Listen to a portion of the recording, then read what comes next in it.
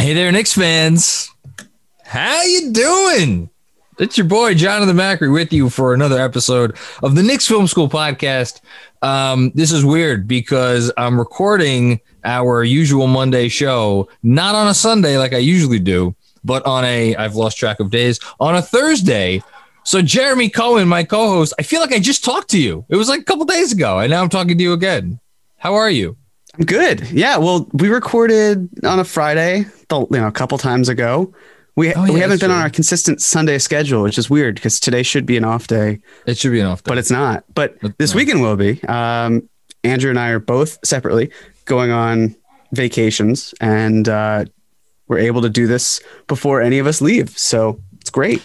It is great. I am not going on a vacation, which sucks for me. I'm very jealous of both of you, but that's fine. We could deal.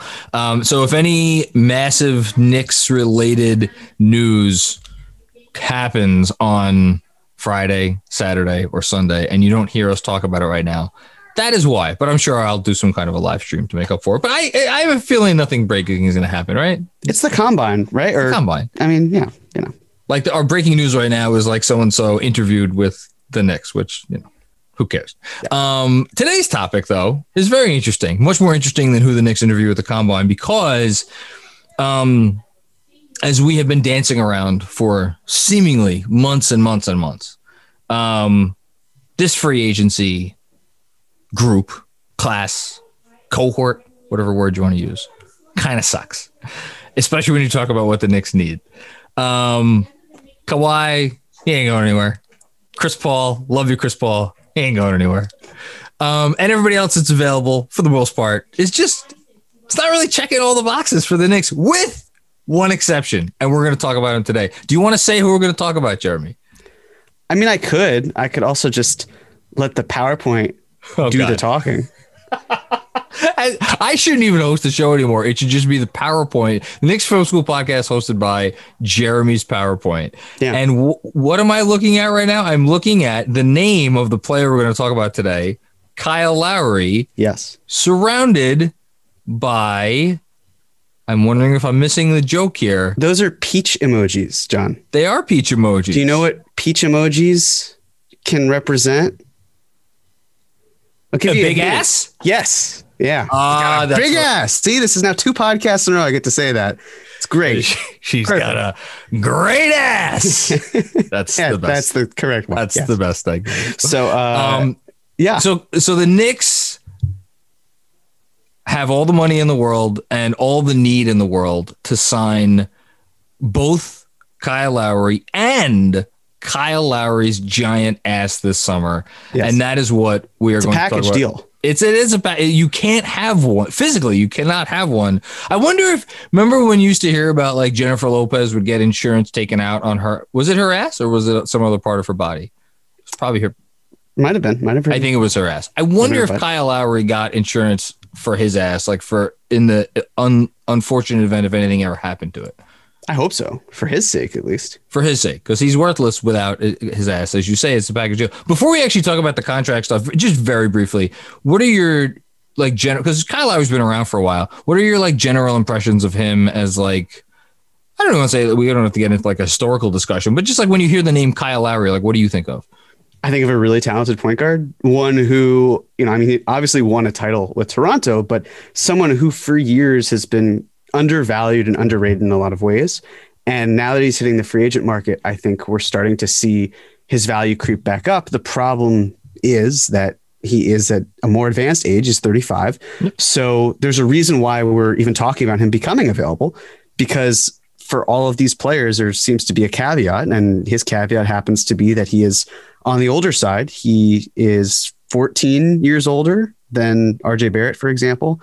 But hey, I mean, Chris Paul is like 14 years older than DeAndre Ayton, somewhere in that range. So Who knows? You never know. But I think, he's what you want in a point guard in so many ways. He's a winning player by all intents and purposes, and he's fantastic. It's really just a matter of how he fits the timeline, what the timeline is, and if he can still, be himself. Toronto was definitely tanking. It was worth it. They nabbed the 4th pick in the draft by jumping a few spots, which is great for them. Yep. But, Lowry didn't play in a lot of those games. Was it mostly because of the Raptors being like, we're in Tampa and we'd rather just tank the season? Was it also his age? Is it somewhere in the middle? I'm not really sure, but you still have to go into it with the thought of his past has been fantastic. What are his present and future going to look like? And how is that going to affect everything else? 3 really quick things before we get into the contract stuff. One, you said the word that what comes to my mind when I think of Kyle Lowry, which is that he's a winner, which is ironic because for a lot of years there, I think he was painted as a guy who kind of came up small in situations. And it's funny because you could look back at his stats at a lot of those playoff series and make that argument. But even just as an outsider looking in, I always looked at him as a guy that if I am trying to win games, he's just a guy that you want on your team if you're trying to win games. Second thing I'll say, and just in terms of body type, even joking aside about his large derriere, the donkadonk. He is. I think I don't look at his body type and get too worried about or as worried about the aging curve. He's always been, even since he first came into the league, he's been a guy that's one with like guile and, grit and kind of toughness. And obviously he leads the league in charges drawn every year. And obviously the shooting component matters a lot. He doesn't have Chris Paul level vision, but it's pretty solid. And then the third thing, speaking of Chris Paul, that I want to say is, for anybody who, was concerned before the season about the Knicks potentially trading for Chris Paul because you're just going to bring in Chris Paul and then you're going to be good for a couple of years and then Chris Paul goes away and where are you? Take a look at the Suns, kind of sort of dismantling. Well, not dismantling. That's a little bit too strong of a word, but they won the first 2 games of the Western Conference Finals against, granted, a Kawhi-less Clippers team, but that same Kawhi-less Clippers team dispatched Utah. No Chris Paul is the reason that the Suns have been able to do what they have done now over to start the Western Conference Finals because of Chris Paul's magic influence. No, those players got better and worked harder, and DeAndre Ayton has progressed, and Devin Booker, all these guys have progressed. But sure, Chris Paul had a lot to do with that. So I think if ever that argument kind of was going to go by the wayside, it's now after watching what has happened with Phoenix. So all due respect to the timeline question, I don't care about it that much. If you could get Kyle Lowry on a good number, which is what we're going to talk about today, go ahead and get Kyle Lowry on a good number. And then, you know what? Let the chips fall where they may. Sure. Again, as we will see soon, it's more a question of how you still line things up because with the Suns, they had Devin Booker, Mikal Bridges, DeAndre Ayton. And all of those players have taken a step forward this year. And it's not to say that there are various Knicks who cannot, but it's going to be Julius Randle, RJ Barrett, and you hope Emmanuel Quickley. But, if he doesn't, or if one of them doesn't necessarily take that leap, then you're a very good team, but you're not necessarily in that upper echelon. No. And the advantage I think that the Suns also have is a lot of their players are closer to their prime than the Knicks. So, you could say, that Obi is closer to Mikal, but Mikal is also in terms of age and where they're drafted, or a Cam Johnson. He was older when he was drafted. Sure. Yeah. But those are perimeter players who have been able to kind of be great role players and advanced into other things as well. And it's also a well-built team, right. The Suns. Yeah, exactly. Where someone like Obi is more of a late bloomer who just needs more time to fit into the role that I think the Knicks have in mind for him. So it's if the Knicks had a Mikal type player, if they had picked Mikal in 2018, for example, then maybe it's a different story here, but it's not. This is what we've got. Of course, there is a trade market out there. There are other free agents who we will mention as probably the perfect segue. So, John, for our first free agent. Yes. He's a former teammate of Kyle Lowry's. What was your mindset in terms of pairing Kyle Lowry with DeMar DeRozan? So again, just as a reminder to anyone who may have missed the last episode, we're not only picking the free agent, which is Kyle Lowry, he's the free agent of the week, but we're picking a different person to pair, 3 different people to pair him with. My mindset with DeRozan is pretty simple. I think DeRozan, and this may be famous last words, we went without knowing what he'll get this summer, has kind of become an undervalued asset. in the NBA. And it's because he's old. He's a wing who can't shoot the three or shouldn't shoot the three because he's not proficient from there. And he also, he's the guy who I think the playoff shrinking knocks are legitimate, certainly more legitimate than Lowry. But in fairness, when has Derozan ever been on a playoff team where he wasn't the number one or the number two guy? My thinking here is that if he comes to the Knicks, he's not the number one guy. He's not the number two guy. He's not the number three guy. He's all of a sudden the number four on the totem pole. And I think, the chemistry obviously is there. I think at some point you just kind of look at a guy and it's like, is he a good basketball player or is he not a good basketball player? DeMar DeRozan is a good basketball player. He helps the flow of the offense. He averaged almost 8 assists or 7 assists a game last season with San Antonio. Super efficient, obviously, mostly inside the arc, but still. And I just think it's a good team. It's a good team. And it's not, we'll see what the numbers are that we have come up with, but I don't think with these signings together, you're necessarily boxing yourself into a corner. Yeah, I agree with you. I don't think, before I should do that, before we get into, I forgot that I snuck this in here. How, I know, is this your first rodeo here? It clearly is. Clearly. I guess I want to just bring a quick landscape to what the free agency is, just in the sense of the teams that have available cap space. It seems that there are going to be 7 teams in the NBA that will have cap space this summer. The number you see with the Knicks, that this is from Keith Smart, who has a great spreadsheet online. He's actually working for Spotrac very soon in terms of their contracts and whatnot. He has the Knicks at $51.3 million. Basically, the way it works for him is he has the Knicks making Mitchell Robinson a free agent and renouncing Vildoza and Pell.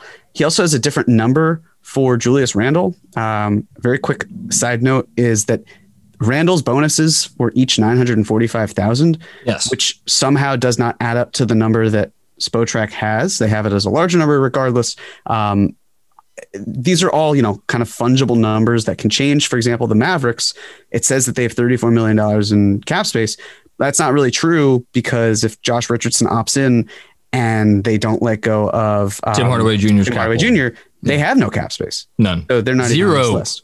Right. And other teams can do sign and trades and whatnot. But so a quick aside to DeRozan now. And wait, actually, could you go back for half a second? So for anybody listening on the podcast that doesn't see, after the Knicks are the Spurs, Thunder, as the aforementioned Mavs, aforementioned Raptors, Grizzlies, and Hornets. A couple things to note, just very, very, very briefly. A lot of these teams are not free agent destinations. And aside from that, if you're a team like the Thunder, who wants to go play for, no offense against the Thunder in Oklahoma City and the fine people of that city and state. I don't think a ton of free agents are knocking down the door. So again, if you're thinking about this as a Knicks fan, big picture wise, I think the takeaway is like that. I know it's a weak free agency, but as far as that goes, the Knicks are in a vastly, vastly better position than pretty much anyone else out there. That's all I wanted to say. Yeah. And one thing to add as well, and I'm not sure why Keith didn't include it, but I guess I know why. It's Lowry Markkanen, but the Bulls are another team, and they are a big market that can create a lot of cap space for a player like Lonzo Ball or really anyone else to fit in with Zach LaVine and Nikola Vucevic. They also have some moving pieces if they wanted, like Al-Farouq Aminu's expiring contract. Do they want to eat things? Do they want to eat $6 million worth of Thad Young, who was arguably the second best player last year? It's like, it's a little funky. Right. But so they're a type of team where they're not as good as the Knicks, but they can try to say, look, we just want to build around LaVine anyway. We don't have to get the best players, but we want to get good players and then go from there. And, so a lot of moving pieces here. Yes. But to go back to DeRozan, you had said, if memory serves, about, I think you said 3 years and $50 million for him. And then 2 years, we should say 2 years and $50 million for Kyle Lowry, which I just one quick note on that. I was listening to the always enjoyable Hoop Collective podcast that Brian Windhorst does. And they were talking, again, this is Thursday of the week before you're listening to this, about how one of the things that scared off teams in the Kyle Lowry trade sweepstakes, was it a sweepstakes? I don't know that I call it a sweepstakes, trade market, was that they were afraid of what the number was going to take to get him next year. So I think someone had vaguely reported 2 for $50 at some point. Maybe that's a low number. I don't know. Maybe he wants a third year. Maybe if it's 2, he wants 2 for $60. We don't know. We're just kind of assuming. So we're going with 2 for $50. And then, yes, the Derozan number was same money, $50 million, except over 3 years. Right. So when we do that, that's basically it. That's the summer. I mean, you can obviously have more parts. If you wanted to get rid of Derrick Rose, then you could open up about $12.6 million in cap space. Same thing with Vildoza, those two. I mean, there are ways around it, but that's essentially what they're looking at. And so, I mean, I think what you're saying is apt in that you're not going to box yourself in this way, most likely. There are ways to get out of a player like DeRozan's contract. We saw it even in Toronto when they got out of it pretty easily and they brought in Kawhi Leonard. The question for me is more, you'd said that DeRozan probably wouldn't be a first, second, or third option. He'd be a fourth option. I'm still skeptical at that because DeRozan has always been the guy on his teams, the primary scoring option. Can I give you a crazy one? Sure. Slide into the Manu role with the Spurs. 6-man, comes off the bench, essentially is their third or fourth option, but he, you could slide him into some. Just a thought. That's all. Yeah. No, I guess in that case, maybe you'd probably, you try to get someone like Reggie Bullock back on the room exception. If there's space for him and he doesn't get more money elsewhere, then you slot him in to go alongside Barrett again. Maybe you trade up. Maybe, someone like a Moses Moody type, some sort of wing player who can play alongside RJ. Yeah, it's definitely an option. Maybe you elevate Vildoza even. I mean, I think that's a pretty small backcourt, but there are a lot of things to go about it. But yes, that it will not lock you in. It should generally be fine. I just, I don't know. I just was on Locked On Knicks earlier today, and we're talking about can the Knicks be like next year's Hawks? Can the Knicks be next year's Hawks? And my answer was no, because the Knicks don't have Trae Young or that there's nobody of that ilk. But man, if you're going for the 04 Pistons, mojo, you could do worse than a team with Lowry, Randall, DeRozan, Barrett, Derrick Rose, year 2 Obi Toppin, year 2 Emmanuel Quickley, Mitchell Robinson. Maybe you nail the draft pick. Maybe you get someone else on the you could talk yourself into it, Jeremy. Well, maybe I could talk myself into it. Maybe you're less gullible than me. Well, but here's the thing, right? That Hawks team, let's look at it. You said Trae Young, absolutely right. Yeah. But a lot of their best performers are also guys in their mid-20s, early to mid-20s. And here we're getting a 35-year-old Kyle Lowry, and DeRozan, I want to say, is 32. And that's deceiving because he came into the league, I believe he was 19. Right. He was a kid, and he played a lot early on. It seems like he's on not the back 9, he's on the back. He can see the clubhouse from where he is. Right. And so that's the concern where, again, it's the Hawks have a lot of these great contracts and young players on rookie deals, and then they're deep, but they also got Bogdanovich, and Bogdanovich compared to someone like DeRozan, there's no competition.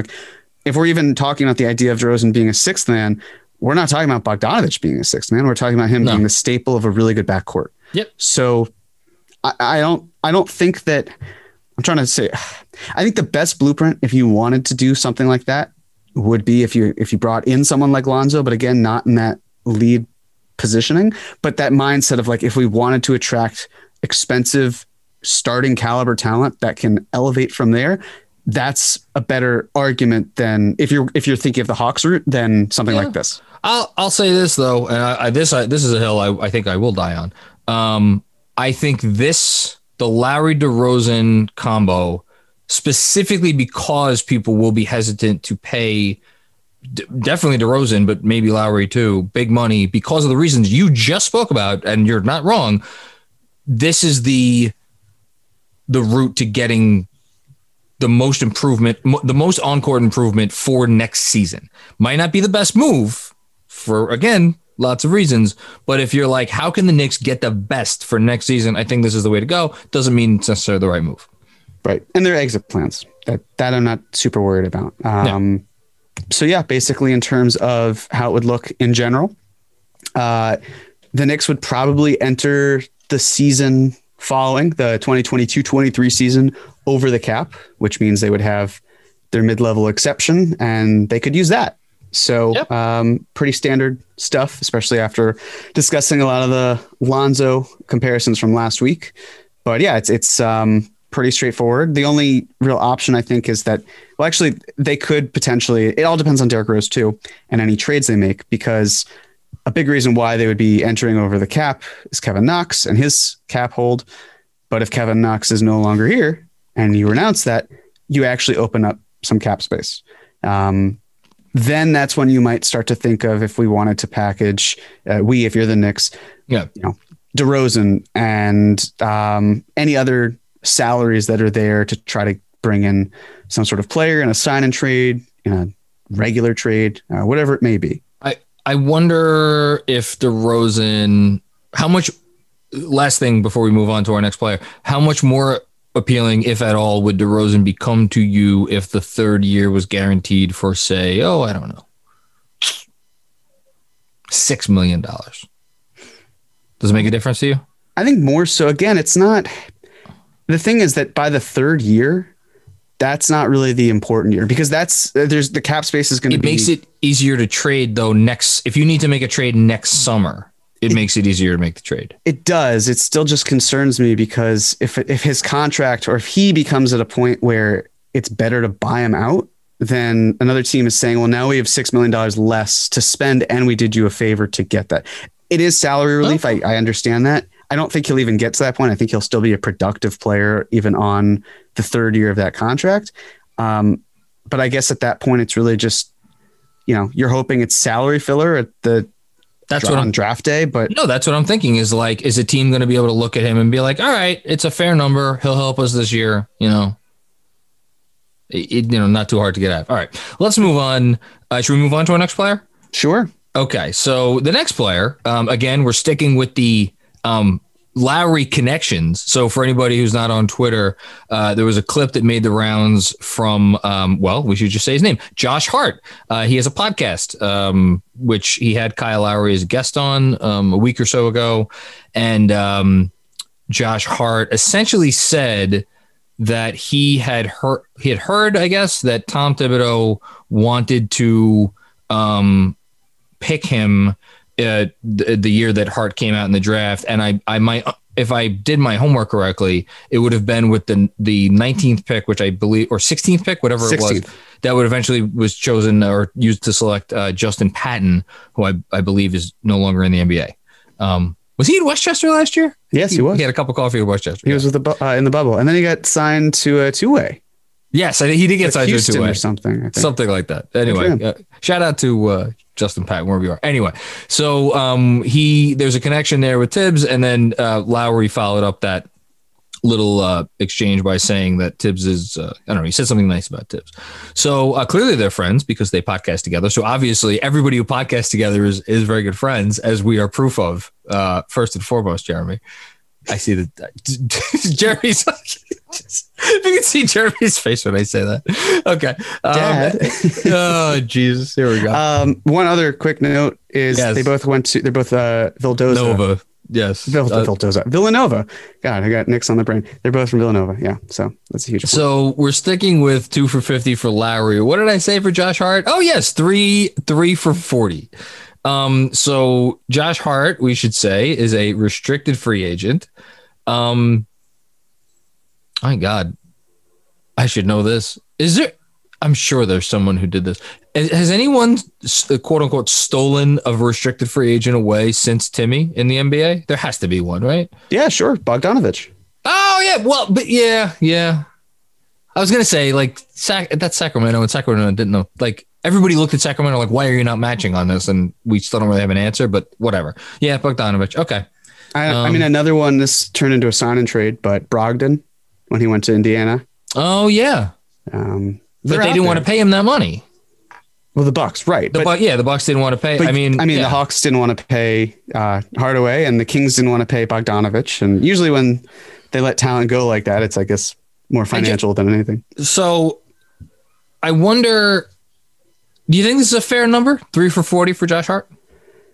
I think so. I mean, again, it all depends on what the deal is. And Andrew's saying, yeah. I mean, you could say D'Angelo Russell, but I think that's a different story. Just based on the fact that it involved a Kevin Durant sign and trade. It was more of a formality than the Warriors being like, we love D'Angelo Russell. It was, we want something out of this because we're about to lose Kevin Durant for. Yeah. And now they have the 7th pick of the draft because they flipped. D'Lo for pretty good trade for them. Yeah. I think that the thing about Hart, and this is why I kind of had my prediction being that the Pelicans are going to, or that the Knicks rather are going to get Bledsoe or Hart in some capacities. Their salary complications there. I just like, if they're keeping Zoe, which I think they're more likely to do with everything with Zion, then one of Bled or Hart has to go. And it's this idea of, okay, well, are you going to pay Hart, upwards of $13 million to stay? Are you going to pay Bledsoe to go away? How is that going to work? If we're going to assume that Hart, wants a new change of scenery, wants a place to start. I mean, not that the Pelicans would care if Josh Hart wants to start somewhere else, most likely. They certainly didn't care about JJ Redick's demands. Well, he didn't start this year, we should say. He only started 4 games out of 47. Right. Yeah. So, I think that you probably have to pay more, but it's this idea then of like, how much really is too much for a player like Josh Hart? He's a fine shooter. He's adequate enough. Well, we should say this year he did drop. So he came out of the gate flying, shooting to 40% from 3. And then the last 3 years, 33%, 34%, last year, 32%. That said, somebody's as a shooter is not just what they are from behind the arc. Effective field goal percentage the last 2 years, over 53. It's a really good number because he's really good from 2-point range. Now, how much do you value that if you're the Knicks or the Pelicans for that matter? I don't know. Yeah. And I want to say he did fine from at least one of the corners last year. He did a pretty good job. I'll look it up right now. But yeah, I think the other thing is that defensively, he's quite good. This is probably why Tibbs was attracted to drafting him in the first place. This idea of how he plays bigger than he is. And 8 rebounds a game. I was going to say he's a great rebounder. He's one of those players where he really doesn't need the ball that often. I think he's a solid addition. I wouldn't say that he's necessarily, plan A or plan B, but there's a lot to like about what he does. And then when you see the fit and how that works, Knicks desperately need talent at the wing as well as at the lead ball handler spot. So it's easy to see how he would fit in there.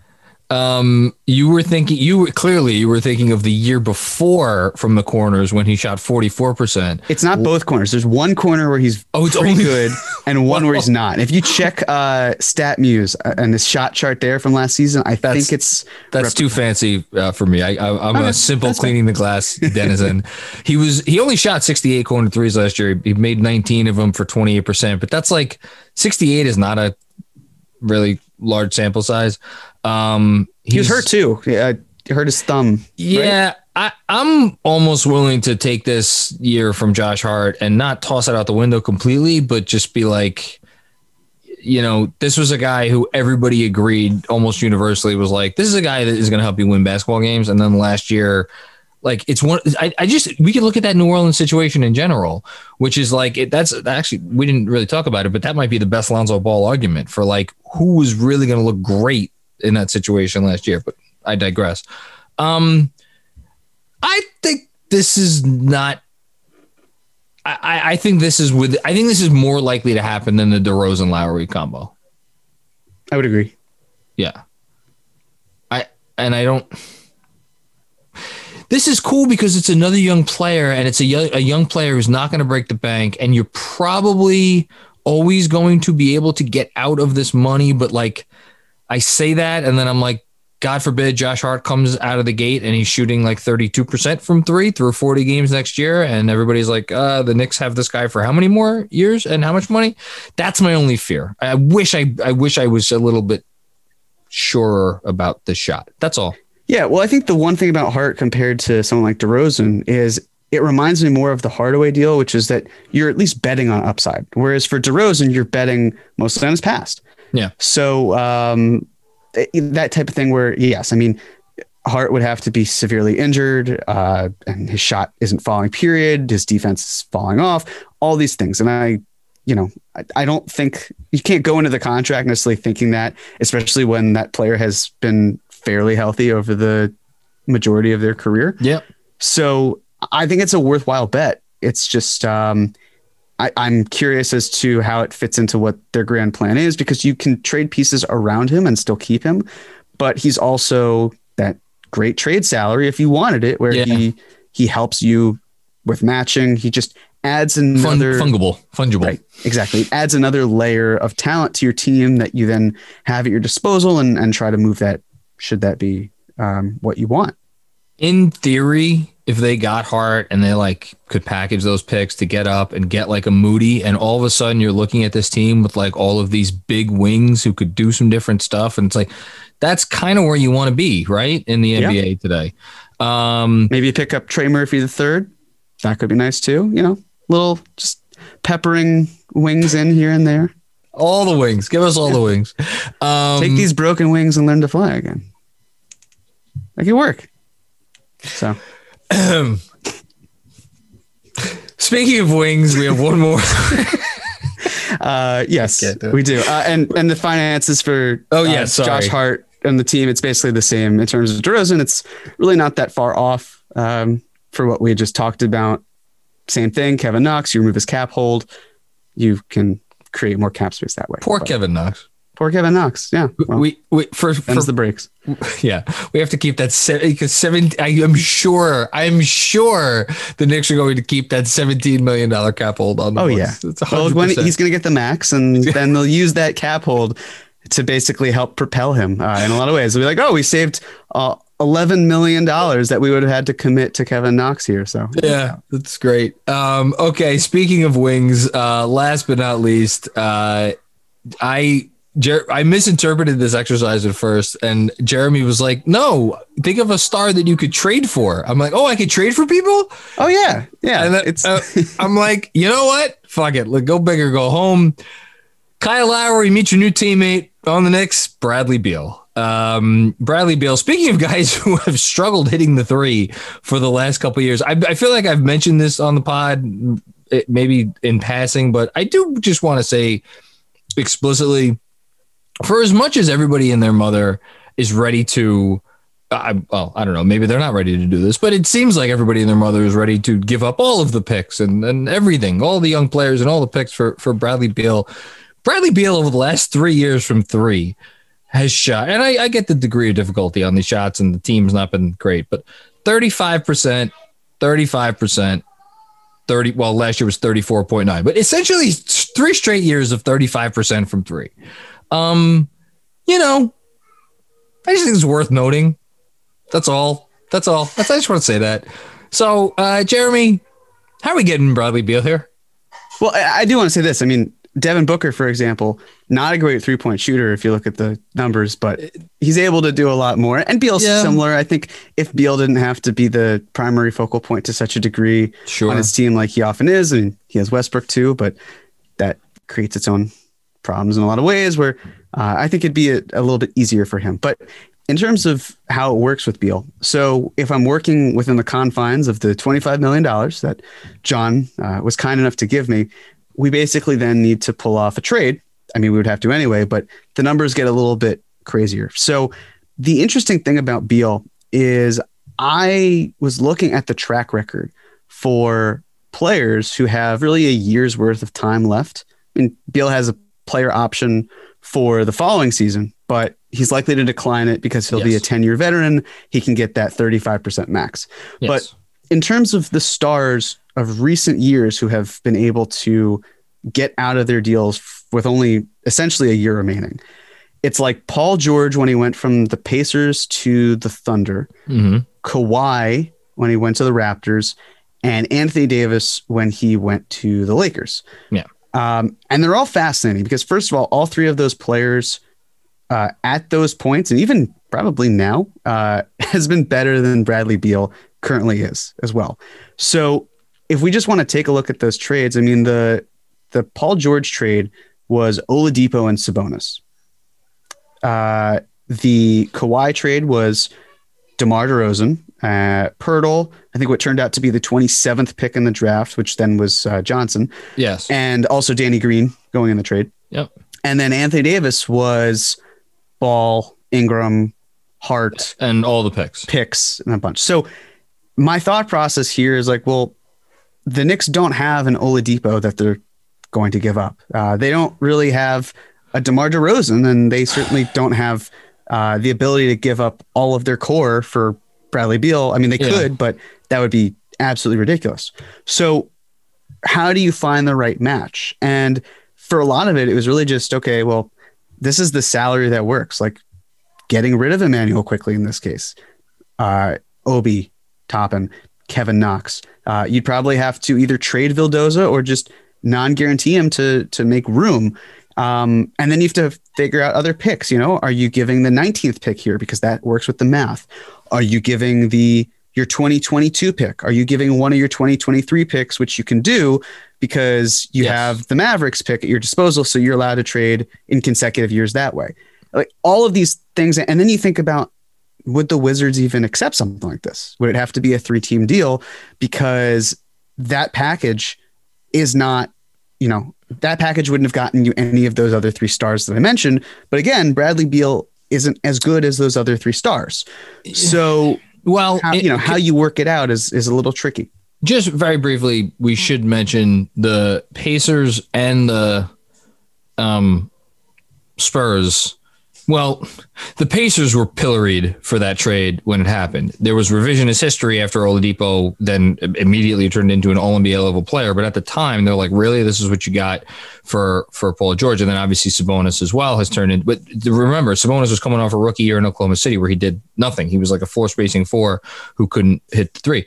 And then while the Spurs did not necessarily get dragged through the mud on the Kawhi deal, I think everybody pretty much agreed, like, this was the best trade available for Kawhi freaking Leonard.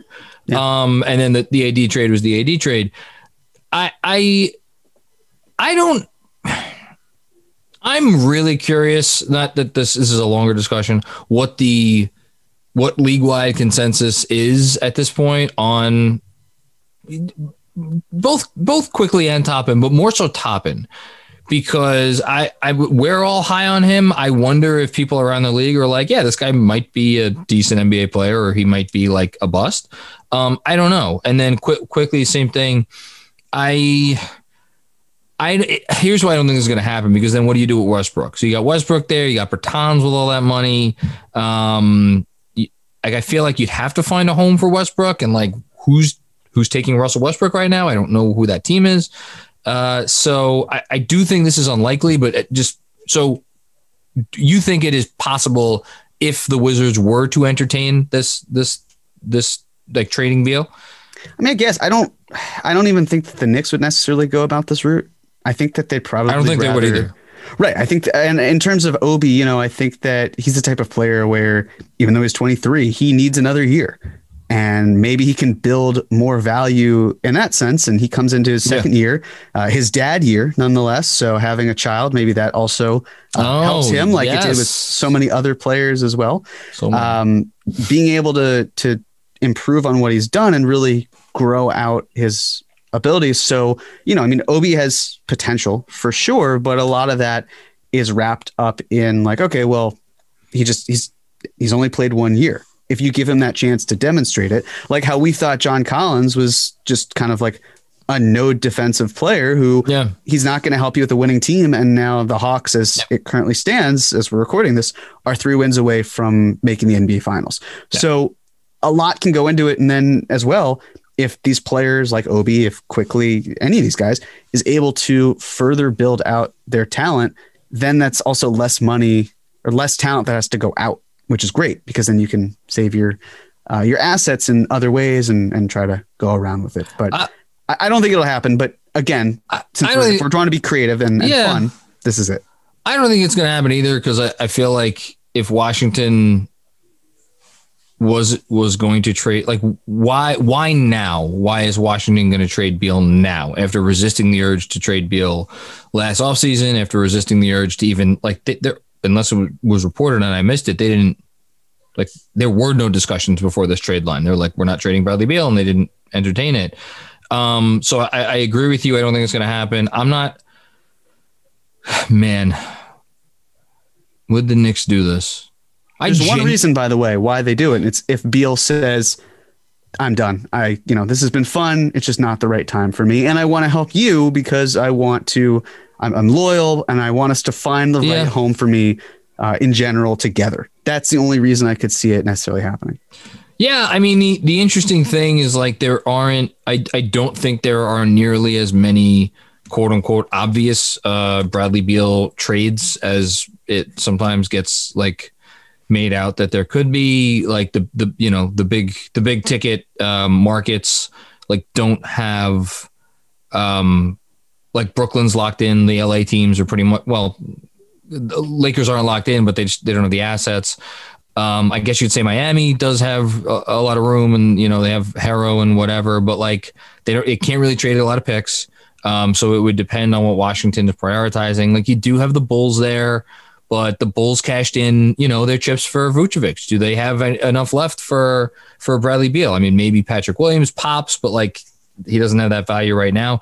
I just don't see the obvious team out there unless I'm missing something for who would. So I actually think this offer would have legs. I'll say this. I think the one team that I don't necessarily see it as a realistic option, but I think a lot of their fans might, is the Celtics clearing Kemba Walker's salary and trying to make it more palatable. And they can create not max cap space, but kind of get there where I could see them at least trying to make that push. Obviously, Tatum and Beal go way back to their St. Louis upbringings. So it'd be Brown. Whatnot. Brown would be the centerpiece? I would imagine in that case, but does it have to be Brown? Or if it's in free agency, is it a sign and trade? Well, but in the sense of, if they have enough salary to go out and if they wanted to got all their picks, Beal, they could figure out a way around it. It's just harder to do. If Beal gets the free agency, that's going to be wild. I mean, that's going to be a lot of fun. I don't know. What would Beal, Lowry, Randall, Barrett? You still got Mitch here. You kept Rose. You still kept the draft pick. We'll see what happens with that draft pick from this year. It's a decent. Team. It's decent enough where if if this is the decree and building around it, I think you can figure out a way to get a pretty good top 7, and then add, someone with a room exception, add some minimum players like Taj, for example, even though I don't see him getting too many minutes, but that sort of thing where you're at least building towards something. I'd want to see this team play. I'll say that. Yeah. Okay. I think that's it on Mr. Beal and Mr. Lowry. Here's the big overview. Anything we need to touch on here? Basically, just if you acquire Bradley Beal, you're essentially committing to not having cap space for a while, which is fine if you think this is your team to go for, and that's that. That's fine. I don't think the Knicks would worry about that. But we'll see. I stand by what I said before. I think the Hart combo with Lowry. If I actually had to, if you gave me like 100 different, like the Knicks are going to sign 2 guys in free agency, and you gave me 100 different combinations of possibilities, I think Lowry and Hart would probably be my top 20. I don't know if they'd be my top 10. Because I still can't figure out if they're going to go for. I think the Knicks are going to do something. We're all going to sit here and be like, "Wow, we've never discussed this once." That's what I think is going to happen. Anyway, final thoughts from you, Jeremy? Gosh, no. I mean, I agree with you. I think that they're going to come out with something totally out from left field. It's so easy for us to sit at our computers and be like, "These are the available options," and then the Knicks are the ones who are talking and speaking with agents and have a much better lay of the land for talent than we do. And they're saying, no. Like, for example, and I know this is by the time people hear this, if they listen to Pod Strickland, I'm sure that they would know this, but this idea in mind of, because they'll discuss it, but we can too for just a moment. If with the Thunder falling in the draft lottery, yes. How does that impact them? Because Shea has to play, and they were very good when Shea played, and when he didn't, they were terrible. Are they going to keep working for that? How are the contracts going to line up? So it's like that type of mindset where it's, how are you able to build around him? Do you shop him? If you shop him, where does he go? What teams, are willing to pay for him? All these different things. And it's next to impossible for us. And the other thing too, is as the combine goes on, it's easy to forget, I guess, that with Walt Perrin, he and the Jazz, he secured the meeting and the workout for Donovan Mitchell. Yep. No one had a clue about it. And then they traded up to draft him. So it's a little different than the interview process. Interviews are obviously their own category of things, but there's a lot of secret things, and some things leaked to the media for sure last year. Some of it was beneficial to help the Knicks, but there's always an agenda behind why someone leaks something. And the less we know, the better, I would say. I'm down with that. I'm okay not knowing. And then when things happen, we can talk about it from there. I love it. Thank you again, Jeremy. I mean, in all seriousness, you're amazing with these things. Andrew, anything before we get out of here? I just wanted a quick producer corner question for you two. If you had to put a percentage between what is more likely, the Lonzo plan or the Lowry plan, what does that poll or pie chart look like? Gosh. Any scenario in the Lonzo plan or any scenario in the Lowry plan. And I should know, as you can tell, this is a very planned out podcast. We have more plans coming in the next few weeks. I can't mentally get around the notion of the Knicks signing a point guard to play for Thibodeau who just refuses to drive and shoot at the rim and not get to the line. He's like, I cannot get around that simple fact. And so for that reason, I would say Lowry, and I guess, Hart would be the most likely one. So pie chart, you go like 70-30, 60-40, 65-35. Okay. Out of these two, I guess. Yeah. Jeremy. I just want to add one thing based on what you're saying, John, with Lonzo, because I know that also some people came away feeling like, well, like Julius Randle turned into this player and you would have traded him for, some basketballs and a second round pick, that sort of thing. I think the other thing with Lonzo is, and I'm speaking personally, is for 4 seasons, I looked at Frank Ntilikina and said, oh, if he just drives more, if he just does this, does that, does whatever, that's fine. And I'm not comparing Lonzo to Frank in terms of talent, but it's this idea of a lot of times, players can be who they are, and it's hard for them to maybe overhaul their games to such a degree. Like for Randall, he became a different player because he improved glaring holes that were more realistic, like passing out of double teams or like things that you can kind of nurture along the way. If you are maybe not the drive and kick point guard, if that's not like your go-to move, that's a complete shift in your mentality. But, maybe that's the way he feels. Maybe he feels he is a drive and kick point guard and no one's given him the opportunity. As a result for this, I think that Thibodeau, who desperately wants to win now, and the fact that Lowry can go wherever he wants and Lonzo would have to force New Orleans' hand. Yep. I'm gonna go 75 Lowry, 25 Lonzo. I get the sense that Tibbs would love to have Lowry more than anything on his team. And I'm sure he likes Lonzo, but I'm sure he looks at Lowry as like, this is a guy who will help me from day one, knows how to run an offense, tight with a lot of people. Yep. He helps restructure us and rebrand us even more so.